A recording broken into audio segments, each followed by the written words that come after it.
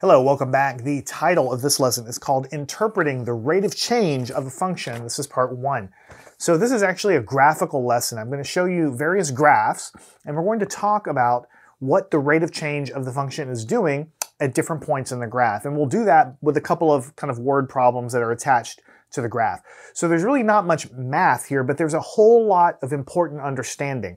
Because as I've mentioned several times, we talk about the rate of change, how steep a line is, or a line segment is. How fast is whatever it is you're talking about changing? We mentioned many times that that forms the basis later on of what we learn in calculus. So even though these things seem like a simple thing, really the basis of what we're learning here has far-reaching applications we're going to get to a lot more later on. So it's actually really important. So let's take a look at our first little example. Here we have a graph, and we have the months of the year along the x-axis. And on the y-axis, we have the number of visitors. Now, what we're talking about here is a public library. So that's one thing I want to make sure you understand. This is a library. So you can see in January, and I don't even have any numbers here, okay? So it's kind of a relative indication of traffic in a library. In January, we start out, February, and then March are constant, and then April, May, June, and July, or over the summer, are very low in the library because kids are out of school. August. So this is June, July, August, a little bit higher. September, there's a peak in traffic to the library, probably because kids are going back to school. And then throughout the school year, the traffic to the library dwindles down until you get to the end of the year. So it's January, February, March, April, May, June, July, August, September, October, November, and then December. All right, now I have several little questions here, but I'm not gonna, sometimes I'll write the answer down and sometimes I won't. I mostly want to just talk. And I want you to make sure you agree with what I'm saying also. So I want you to be thinking about these as well. If I don't write anything down, it doesn't mean it's not important. I just don't want to write gigantic sentences down. We will write some of these answers down as we go. So question number 1, between what 2 months did the largest increase occur? And the largest increase of what? Of the number of visitors to this library.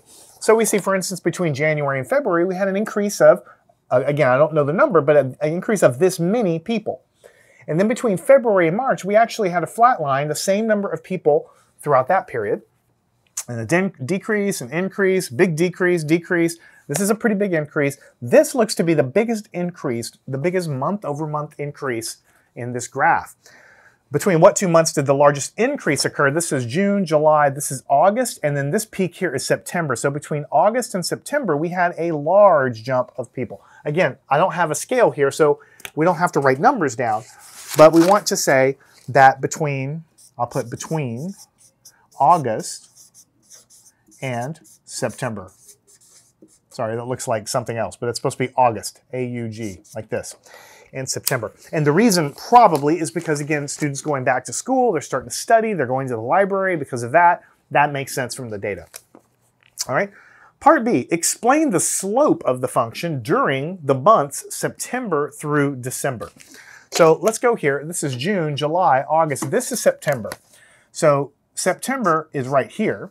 And then October, November, and then finally we have December at the end of the year. And the question says, explain the slope. So if we go up here to this point in September and compare all the way through December, what can you say is true about this slope? Now, I'm not asking you to calculate the slope. I'm just asking you, in general, what does it look like the slope is doing there? Because the slope is the rate of change of the visitors going to that library. Well, first of all, the slope here is slanted like this. So it's a negative slope because these are positive slopes going up. These are negative slopes. So we can say it's a negative slope. And we also can see that you can hold a straight edge to it. You can see it doesn't change. The slope doesn't change at all. So it's a constant slope over those months. And it's also a negative slope. So we can just put constant negative slope. What do these things mean? When I say a constant slope, I mean that, yes, the number of visitors are decreasing each and every month, but the rate of decrease is really the same month over month. So in other words, from September to October, I lose the same number of people. You can see it goes down from here to here. But from October to November, I lose, again, the same amount of people. And then from November to December, again, I lose the same amount of people. So when you look at 1 month, then the next month, then the next month, I'm losing the same amount each month, so the rate of change is not changing at all. I'm losing a fixed amount of people every single month. And of course, it's negative That makes sense because negative slope means something is decreasing. All right, so see, there's no math here. It's just interpreting what the rate of change is telling you here. So the largest rate of change as far as month over month is from here to here because we gained this many people over a 1 month period. And then of course here is a constant negative slope there as well. All right, let's take a look at problem number 2. So here we have the height in meters of a football as we throw it in the air, and this is the number of seconds that it stays into the air. So you grab a football, you throw it up, it goes up for a ways, and then it comes down. Now this is not a physics class, okay? So I'm not drawing very accurate representations, right? Really, when you throw things, the exact shape of the graph of whatever it is you're talking about is going to obey the laws of physics. Here we're not drawing accurate graphs, okay?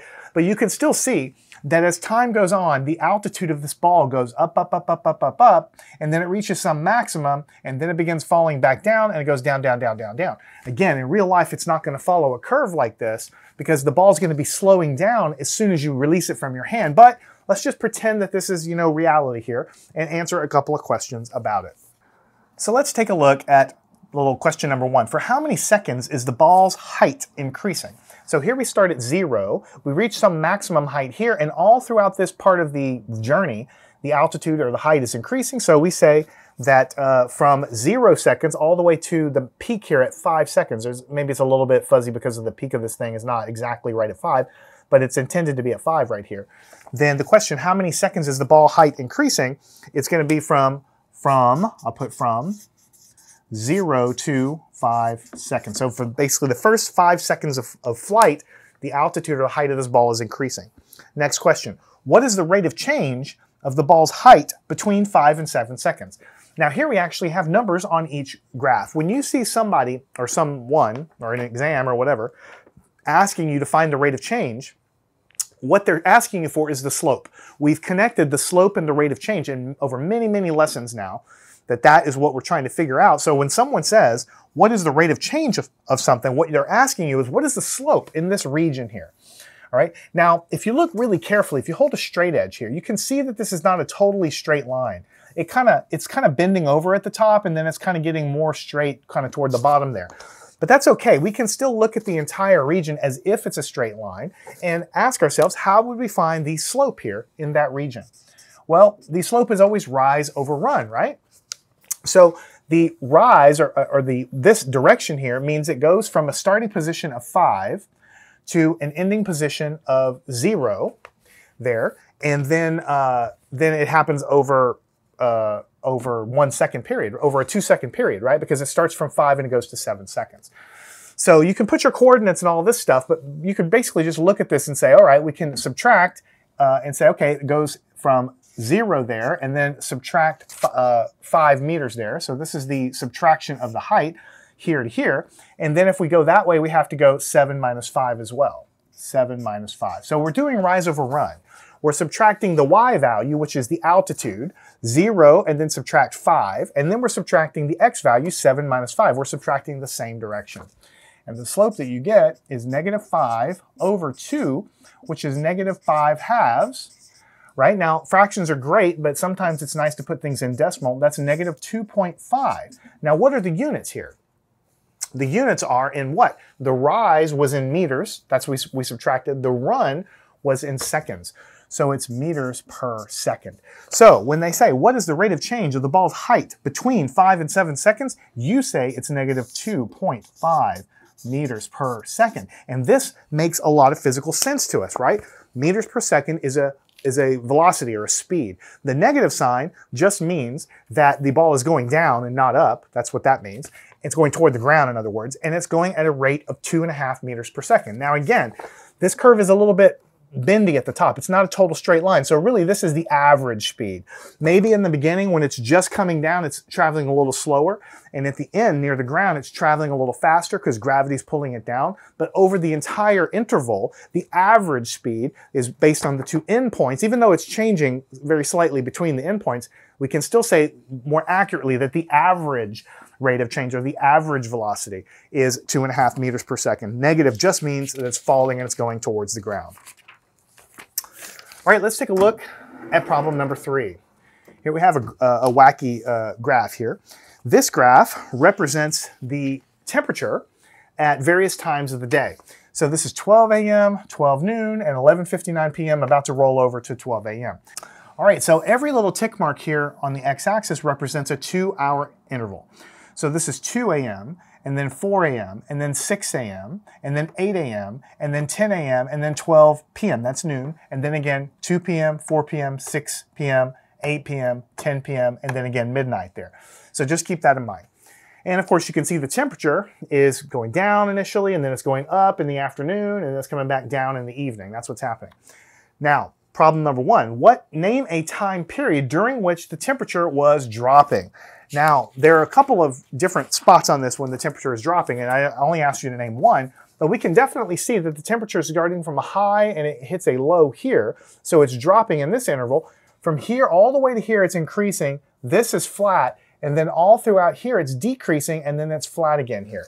So this is 2 a.m., 4 a.m. So from 12 a.m. to 4 a.m., it's dropping. So 12 a.m. to 4 a.m., it's dropping. And then again from here, this is 2 p.m., 4 p.m., and then it ends here 6, 8, 4, 6, 8, 10. So 4 p.m. to 10 p.m. 4 p.m., 10 p.m., it's also dropping as well. These areas where the thing is flat, it's not dropping there, so we don't count that. Now it says, if Janice likes to take a walk when the temperature is warm and steady, what is the best time for her to do so? So when we say warm and steady, steady is another way of saying things are not changing. The temperature is not changing. So what you want to do is find the parts of the graph where the temperature is flat across time. Here is one, and here is one as well. This, of course, is warmer than this, so we're going to say this is the best block of time from 2 p.m. to 4 p.m. So from 2 p.m. to 4 p.m. And the better mathematical way to say it is that from 2 p.m. to 4 p.m., the slope there, or the rate of change of the temperature, is 0. When we have a flat line, remember I told you the slope is always 0 because there is no slope. It's not slanted at all. So the rate of change in those regions is 0. So here is just a quick little lesson, basically interpreting charts and really trying to pick out parts of the charts where the slope is high and the slope is low, and tying that to the rate of change of real physical quantities. Because if you don't do something like this, then you end up graphing lines, but you don't really know like how it could be used in real life. I mean, this is a real life thing. You could measure the temperature here in different little segments and treat them almost as little line segments, and then you can compare the slope, which is the rate of change in different regions of time, and you can use that in real life for real applications, whatever it is, if you're studying the weather or whatever. And this is what we do in calculus also. When we study things like a circle, we just chop it up into little line segments, and we start to study how to handle things like that. So we can handle everyday real-life situations in math and science by taking a complex shape, treating it as little line segments, which is what we do in calculus, and then we can study complex situations. And all of the things that you've learned about slope of a line apply in those situations. So go over these again, make sure you understand. Follow me on to part 2. We'll continue to build your skills.